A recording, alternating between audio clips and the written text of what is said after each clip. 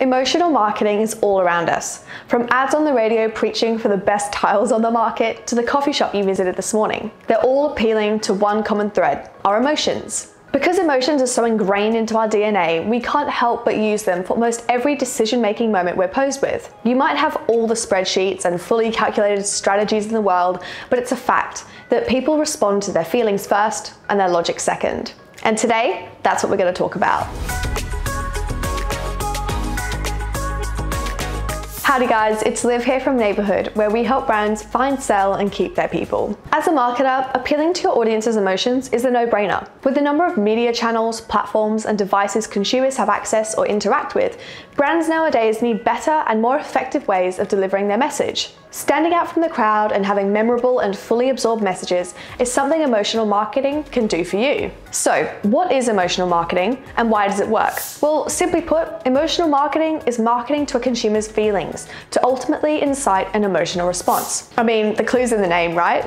The point is to tell a story that connects with your audience in a personal way, where they feel they could react by feeling any of the four core emotions: happy, sad, scared, or angry. Because it's in our nature to initially judge decisions on emotions, not logic, this type of marketing is successful because your audience is presented with a reason to attach themselves to your brand. And with strong customer connections comes brand loyalty, as a survey found that 57% of consumers would be more loyal to a brand that's human. Also, studies have shown that when people become emotionally fired up, we have a high tendency to retain this event in our memories. So, leaving your audience with an impactful, emotional message is a certified way to get them thinking about you for longer. So, how does it work?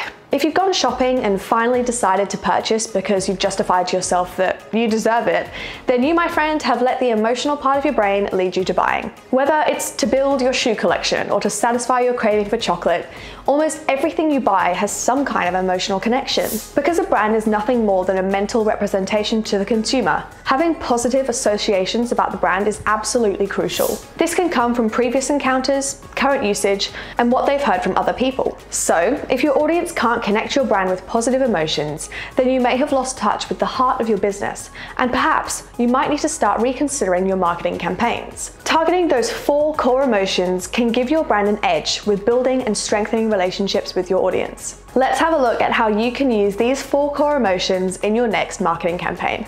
Number one, happiness. As an emotion we crave to experience, being happy ranks pretty high up there. From the hobbies you love to do during the weekends to the values that matter most to you, striving for happiness is undoubtedly something we constantly do. So as marketers, evoking joy in your customers attracts them back to your brand like a magnet. Sadness. Empathizing with customers is something we do when posed with messages that tug on the old heartstrings.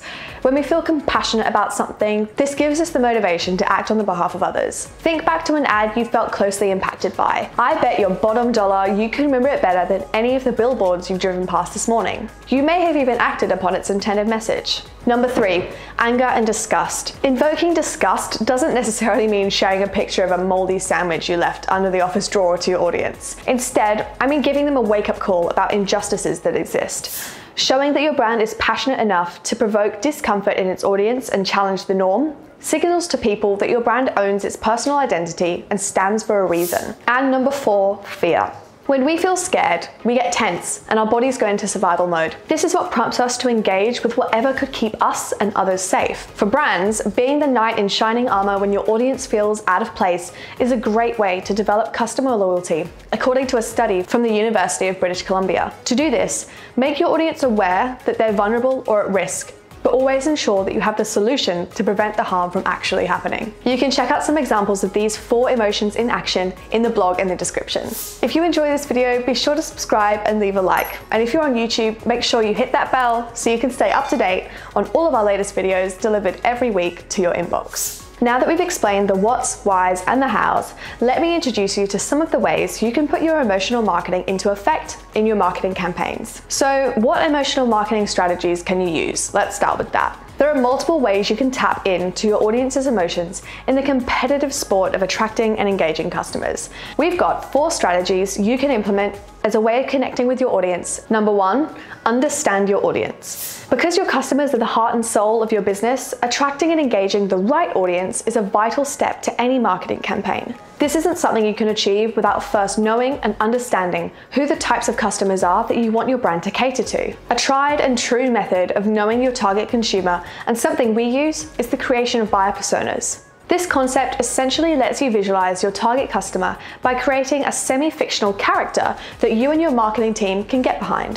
When creating your buyer personas, segmenting your audience into different demographics and psychographics can really help in narrowing down the ideal customer you're marketing to in your campaign. With these segmenting factors, you're basically putting yourself in your audience's shoes as you get to understand what their pain points are. By having a deep knowledge of what makes your audience tick, your brand is better equipped to deliver emotional marketing messages that speak to them. Next up, tell a compelling story.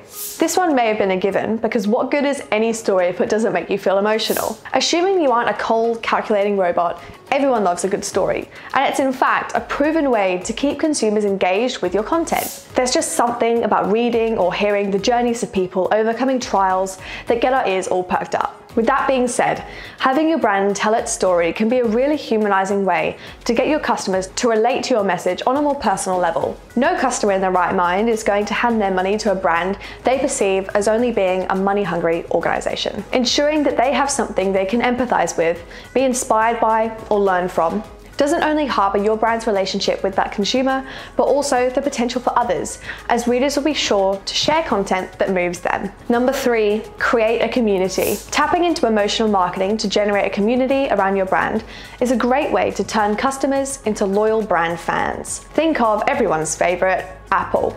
If you look into their product ads, you won't find them focusing on how much RAM the upcoming MacBook Pro has from the last. Instead, they focus on convincing you, the reader or the watcher, that this device will change your life. Some might even say, appeal to your pain points. Because of this, the brand has created a community of consumers that fully commit to getting themselves decked out in Apple tech that will defend the brand from the Android and PC peeps at all costs. Because of our innate need of belongingness, as according to old Maslow, being part of a community gives us a sense of camaraderie and acceptance, as we share common ground with people who we may identify to be similar to us. And number 4, play with some color. If you weren't already aware that color and emotion have been scientifically proven to be linked, then I might have just opened your eyes. Color psychology is a concept that proves that specific colors evoke emotions to viewers. Cool colors, like purple, have been found to stimulate the brain into being creative, while warm colors, like yellow and orange, arouse appetite. With so many colors to use, each with a different emotion to stimulate,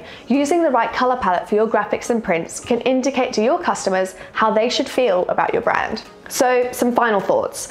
As a brand wanting to stand out to the eyes of your consumer, appealing to the heart makes your message stick, because as people, answering our emotions is what we naturally turn to before anything else. With the power of emotional marketing, you're able to make profound relationships with your customers and get them to stick with you for longer.